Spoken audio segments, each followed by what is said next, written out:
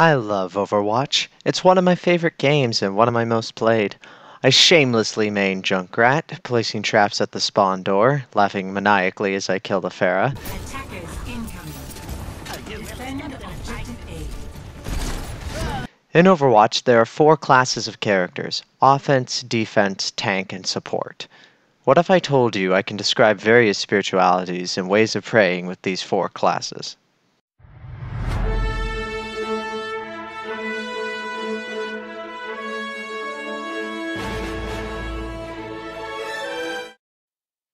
What's up, guys? I'm a son of Benedict.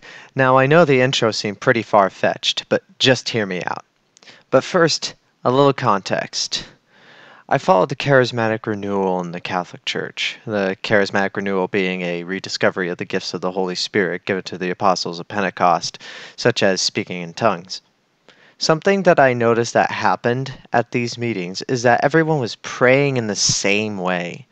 They were singing and praying in tongues as charismatics do, but there was no substance.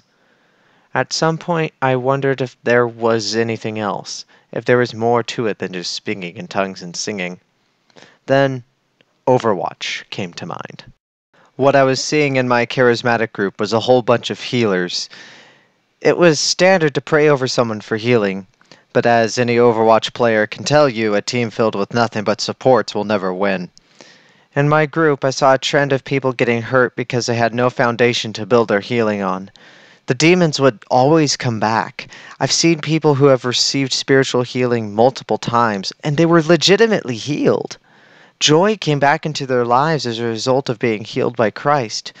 But then human nature kicked in, and they reopened their wounds. Some even fell away from the church because they thought it failed to heal them. Part of the problem is there were other roles that needed to be filled besides healing. As I was observing this, I started thinking of solutions in terms of Overwatch roles. Let's go over what each Overwatch role does in the spiritual life, shall we? Peace and blessings be upon you all. Let's start with supports. Someone who has a support spirituality naturally desires to help others and to heal them physically and spiritually. Nurses are a good example of this in the secular world. For charismatics, a healer is someone who asks God for the spiritual healing of others. Sometimes it will be physical healings as well. Jesus, who fulfills all the roles, healed others by curing lepers and even raising people from the dead. Examples of saints who were healers include Blessed Chiara Badano and Saint Padre Pio. I didn't start this war, but I'm damn well gonna finish it. Someone with an offensive spirituality either directly fights demons or goes out on mission to evangelize. The offensive spirituality is most clearly seen in exorcists. Catholic Answers as an organization also has this offensive role. All of the apostles were offensive in their mission, as they were all missionaries sent out by the Holy Spirit. That's not to say the apostles didn't fill other roles, it's just that the most obvious role that they had was offense. Examples of saints who were offense include Saint Joan of Arc and Saint Ignatius of Loyola. I give it a 10! The tank and defense roles are hard to differentiate in terms of spirituality. The key difference between them is that tanks protect groups of people and organizations, while defense protects individuals. Defensive spiritualities are commonly found in parents. Parents protect and dedicate themselves to their children. Another example could be the Swiss Guard because they protect the Pope, one person. Saints who are defensive include Saints Louis and Zélie Martin, the parents of Thérèse of Lisieux, and Saint Monica, the mother of Saint Augustine. It's my time to shine. Tanks protect groups of people. Parish priests are a good example of this. Priests act as a spiritual father for the whole parish, so they fit the tank role quite well. There's a reason we call priests father. Tanks are also people who go through immense suffering for God. Saints with the stigmata, or saints who have gone through the dark night of the soul, and the Desert Fathers also exhibit the characteristics of a tank. Saints who are tanks include Saint Teresa of Calcutta and Saint Don Bosco. You may have noticed a problem in this analogy. Most of the saints fulfill multiple roles at once. And you're right.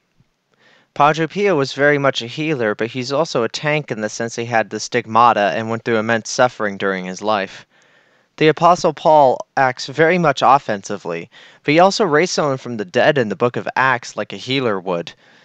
However, let's look back at Overwatch. There's plenty of characters who fulfill multiple roles. Look no further than Roadhog. Roadhog is classified as a tank, but if you ask anyone who's played Overwatch for at least a week, they'll tell you Roadhog is offense. Yes, there are people who fill multiple roles as part of their spirituality. In every vocation or role, there is some crossover into the others. As I've mentioned before, priests are tanks, but they're also healers.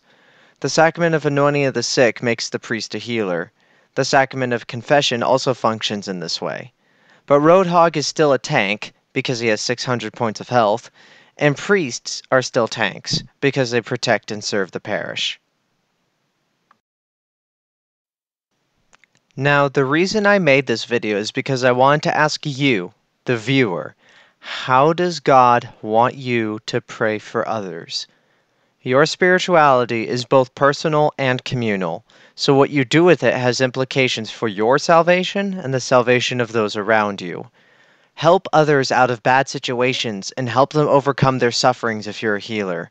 Are you offense? Don't just fight your own demons and temptations. Help someone else fight, or go on a mission. Defense? Love your friends and pray for their safety. Tanks? Pray for the church as a whole and offer up your own personal sufferings to God for others.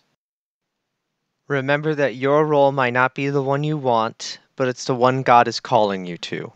Be open to his call, and when in doubt, your own personal talents are a great place to start when it comes to discernment.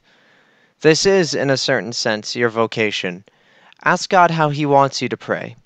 A team filled with only one rule sucks. Right now, the problem is that the church seems to have too many healers. In the past, other roles were overfilled or overemphasized. During the Reformation, the offense role was the issue. Theologians were accused of arguing and debating issues that were completely irrelevant to the laity.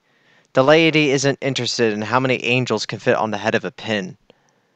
A church with only one role won't evangelize the world. Where does God want you? Saint Benedict and Saint Scholastica, pray for us.